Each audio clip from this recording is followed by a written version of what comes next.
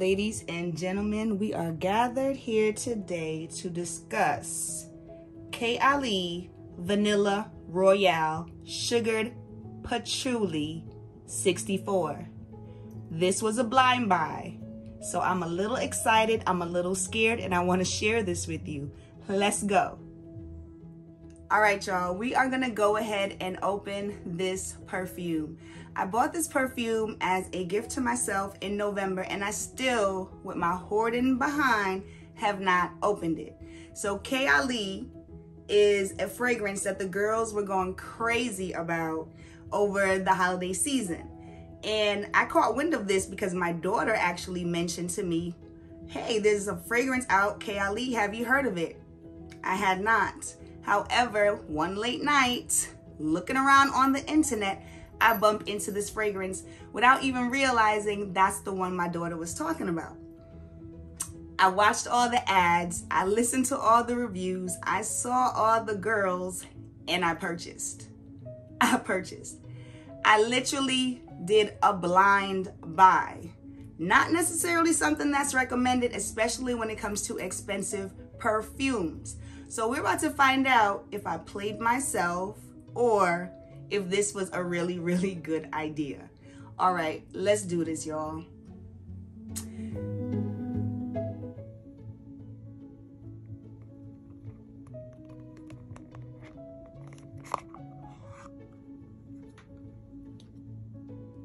The bottle is very pretty.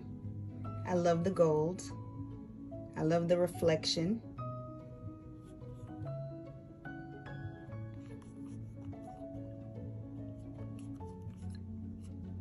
Does it come out more? Okay, this comes out.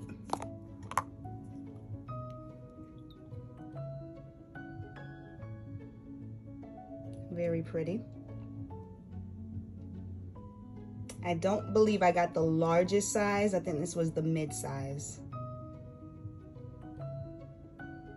Okay, I waited long enough. Let me smell this.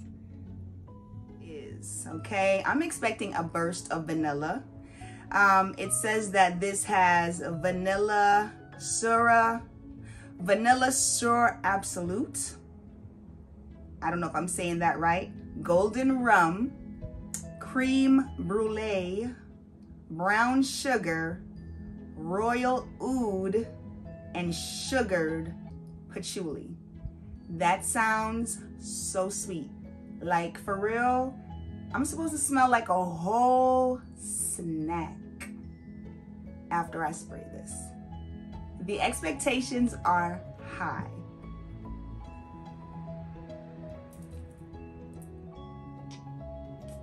Please smell good. Please smell good.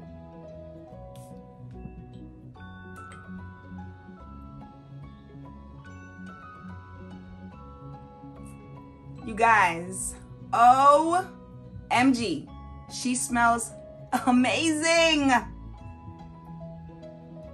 I can smell what I believe is the golden rum.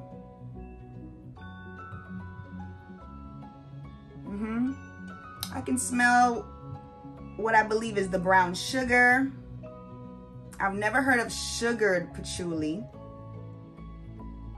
What comes to mind is almost molasses mixed with rum and sugar and all that good stuff. I'm gonna spray my other wrist.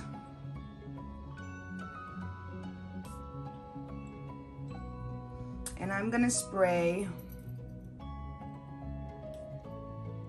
my neck. And we will see how this wears for the rest of the night. And I'll wait till my daughter comes in to see if she smells me, because she'll probably be the first to notice. But yes, this was fun, a little different, but this was Ttyl Vanilla Royale, a blind buy, and I'm pleased that I bought her. She's a grown and sexy fragrance. It'll be a little bit of wearing kind of see how she works with my chemistry before I truly know if this is actually for me. But first impression was a great one. I'm not sure how she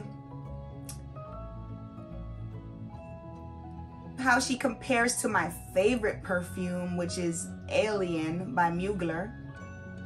That's a very grown and sexy fragrance also, but I'm really pleased that I got her for my collection, which is a very small collection, and it will remain a small collection, but I'm not mad about this one. Now, they did send me samples in the package, which I'm pleased about. I wasn't too fond of the samples.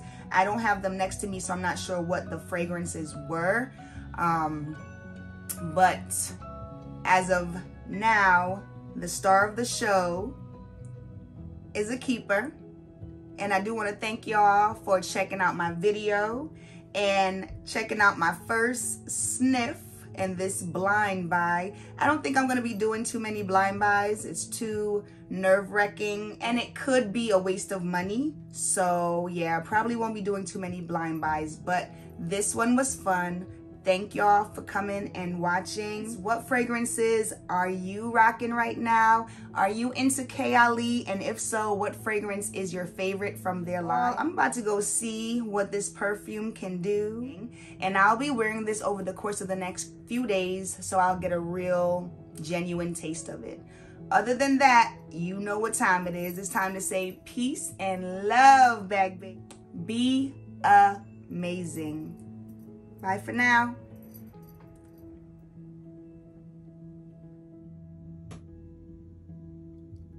It's really the sugared patchouli for me. Have y'all checked out Ttyl Vanilla Royale? Yes, please.